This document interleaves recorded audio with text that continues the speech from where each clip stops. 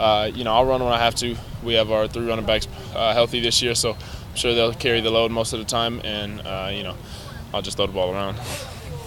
How does Malcolm look different after moving to tackle? It seemed like he played mostly guard in spring and even started out fall there. He's good. He has a lot of experience in both positions, but I like him at left tackle, and the coaches do too. So, I think he feels comfortable there. Did it seem like there was anything he had to learn specifically about playing left tackle in this offense versus when he was at Miami? Nah, we have Coach Clem, probably the greatest O-line coach in the country. So, there's certain technicalities that you have to learn, but, he picked them up, and he's doing really good. Have you noticed anything out of Adarius Pickett at running back since his switch?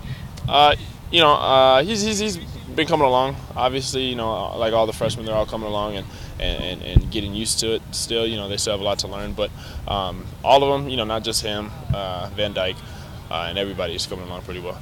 I feel natural. I've been playing running back all my life, so it's nothing new to me. How many schools were trying to recruit you as a running back? My senior year, it was a few schools. I know the Virginia, coincidence, we played in my first game. They actually offered me as a running back. So, what was your reaction when they first told you that? Just anything to help the team out. I was, excited to. They said I could possibly get on the field this year by playing running back, so I was happy about that. Obrick called you the biggest prick on the field. Did you hear that comment? What do you think of it? I don't think I'm the biggest one. I mean, sometimes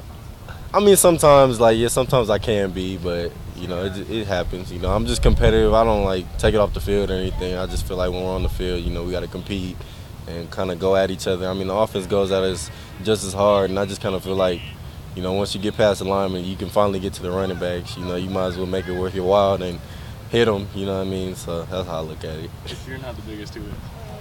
Either Alex Redmond or probably Alex Redmond for sure. Yeah, it's not even close second. That's cool. So the question on everyone's mind: how's the haircut?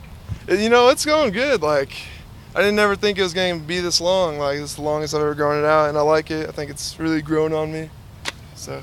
What's the plan for it going forward? I'm gonna just keep trimming the sides. I don't know if I want to really lop off the top, but we'll see what happens. Was there something that inspired you to make this change in the first place? Oh, one day my ears were getting hot, and I was just letting my hair grow, all of it, and my ears were getting real hot, and it was tough to sleep. So I was just I can't take this anymore. So I shaved the sides of my head, and I was just oh, it's a mullet now. It looks pretty cool.